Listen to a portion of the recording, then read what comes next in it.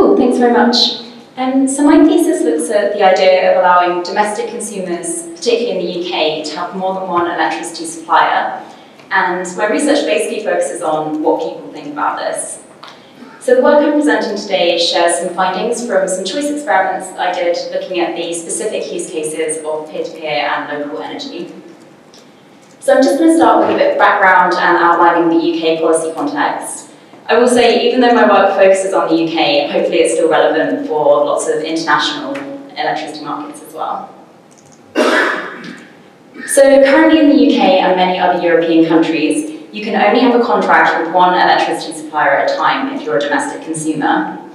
So this has been identified as a regulatory barrier for not just peer-to-peer, but also local energy and lots of other innovative business models.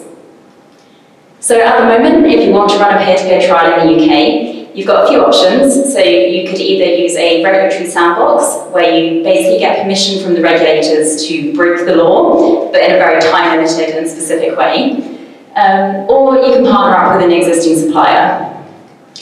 But the challenge with these approaches is that if you're always having to partner with existing suppliers, then that's just reinforcing their market power and not really creating space for new entrants. And if you're not within the current regulatory frameworks, then that makes huge challenges if you want to scale up and become a commercially viable business model. So one solution that's been proposed is called a multiple supply model. So this would allow domestic consumers to have contracts with multiple electricity suppliers at a time. And what they could do is get some portion of their energy from a non-traditional supplier, and then their national, So then their national level supplier would be meeting the rest of their demand by buying from the grid. To give a few examples, so you could get some of your electricity from a peer-to-peer trading network, and then when there's enough peer-to-peer electricity available, you use that. When there isn't, you have a backup supplier who's buying from the wholesale market and just buying from the grid like normal. You could also do the same thing with local energy. So just a quick note, when I'm talking about local energy here, I mean locally owned energy companies that are buying locally generated electricity and then often with some kind of extra social purpose.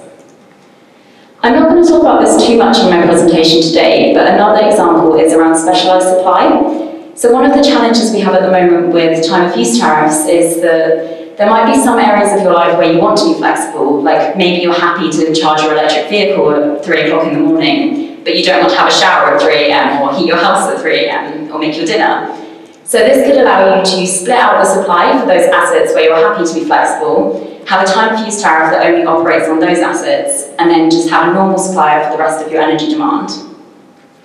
So there was a regulation change that was proposed in the UK a few years ago that would have allowed all of this to happen, but it was rejected.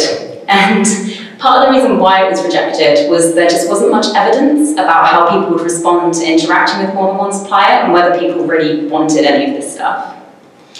So that's what my research tries to do. So this project had two main aims. The first was to understand consumer demand for multiple supply use cases, including peer-to-peer and local energy.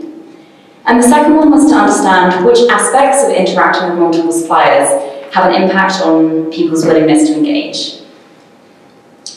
So I conducted 4 online studies in October last year, and each focused on a different multiple supply use case. I had 2 samples. One was just electric vehicle owners, and they just looked at tariffs relating to EVs. The second one was a nationally representative sample of the UK. So this sample I divided into 3 and randomly assigned them to one of the 3 multiple supply use cases. I'm only going to talk about the peer-to-peer and local energy ones today, just for time reasons. So all participants were shown a description of the multiple supply model. And in the peer-to-peer study, they were told, in the future, you might be able to get some of your energy by buying and trading solar energy with your neighbours and friends in this peer-to-peer network, and have your national level supplier as your backup, giving you the rest. And in the local energy study, they were told something similar, but with a local energy company instead of peer-to-peer. The method I used was adaptive choice-based conjoint. It's actually the same method that Esther touched on in her presentation earlier today. So it's a form of choice analysis, but it has some quite interesting interactive elements. So in the first stage, participants are shown all of the possible options for different elements of the multiple supplier tariff. And they're basically asked to design their dream tariff, so if they can pick any aspects, which ones would they like best? Then the algorithm takes that data and it generates concepts that are similar to the ideal tariff but with a few differences to force people to make some trade-offs. And in the next section, they get asked, for each tariff, would you consider switching to this or would you rule it out completely? And as they go through, the algorithm learns about their preferences and it adapts and asks them questions about the choices they're making. Finally, it goes into a choice tournament. So out of the tariffs that they said they would consider, it selects a random selection of them, and it presents participants with groups of 3 tariffs and says, out of each tariff, which one's your favourite? So then, once you've got all this data, you can do statistical analysis to figure out what are the elements that people are choosing based on, and what are the things that are attractive or unattractive about these different models. At the end of the study, participants were shown their winning tariff, so what the software thinks is the best option for them, and asked whether they would switch to it if it was available in real life. So just to give you a sense of the types of aspects of interacting with multiple suppliers I was looking at, the first one was the billing structure, so how many bills they're getting and who the bills are coming from. Secondly, the point of contact, so who do they get in touch with when things go wrong? Do they have to deal with talking to 2 different people? The cost in comparison to what they pay now, and how much energy they're getting from either the peer-to-peer platform or the local supplier versus how much energy they're getting from the grid.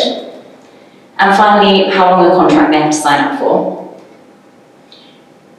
So I'm just going to talk about a couple of the key findings now. The first finding was demand is really, really high. So in the local energy study, about 91% of participants said that they would switch to their winning tariff if it was available in real life. And in the peer-to-peer study, this was about 78%. So by would switch, I mean, they said somewhat likely or higher. But of course, there's always caveats. So in a follow-up question, they were asked whether they would still want to switch to this if it was recommended by some different organisations or people. And these recommendations always have quite negative effects. And what was particularly interesting was when it was recommended by either the local council or either the peer-to-peer platform or local supplier, people were much less likely to engage. So I think there's something kind of interesting in there about if people think there's a vested interest in trying to get them to switch, then maybe they're less likely to want to engage with these new models. I'm just going to talk very briefly about some of the choice analysis results now. So the contract length was always the most important thing, and long contracts were consistently really unpopular. As soon as there was a 5-year contract in there, people were not interested. And what was quite an interesting difference between the 2 studies was that in the local energy study, people generally wanted to get as much energy as possible from the local supplier, and it was something that was quite important to them. Whereas in the peer-to-peer study, it was less important, and the most popular level was 50%. Cost was more important in the peer-to-peer study than it was in local energy, and in both studies, having 2 bills was something that was quite unpopular. But people didn't really care about the point of contact, so that was the last place in every single study. So at the end of the study, participants were given a chance to express some of their thoughts in a free text box. I'll talk about these results, but they do have a bit of a health warning. So 126 people decided to leave a comment in the peer-to-peer study, and 104 in the local energy study. The problem was, it's an optional question, so it's only really the most engaged people that chose to write something, so we can't consider this to be representative. But just to share a few of the themes that came out, there were a few concerns about the complexity and also the practicality of multiple suppliers, so some people weren't really sure how this would work in real life. Both of the models were seen as supporting the growth of renewable energy, and lots of people picked up on solar as being a positive thing that might come out of this, so increased solar adoption. People really like the idea of empowering local communities and empowering people rather than big energy companies. And I think that's a trend that will probably continue as prices continue to rise.